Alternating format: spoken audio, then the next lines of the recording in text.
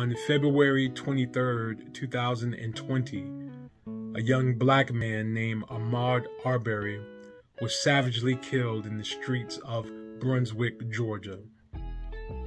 The assailants claimed that they were committing a citizen's arrest, but Ahmaud Arbery had committed no crime.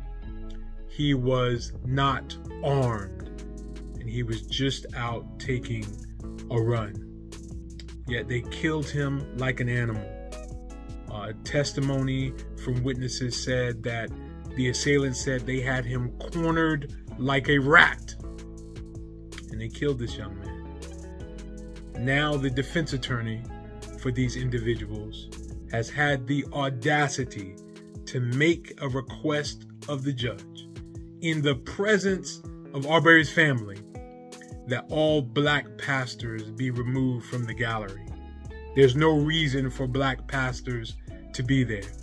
They specifically targeted Jesse Jackson and Al Sharpton and made the disrespectful comment that sitting at a trial is not like getting courtside seats to the Lakers. We will not have it. We will not stand for it. Our civil rights leaders has called all black pastors to Brunswick, Georgia on November 18th, 2021 to stand up for the Arbery family and to stand against this injustice. The good old boys in Brunswick, Georgia need to know that black pastors still stand up for what's right. And the stacked judicial system needs to know that they cannot talk to us any type of way. And we are here to support this family in their time of grief and in their search for justice. I am calling all black pastors to show up and stand in solidarity with this family.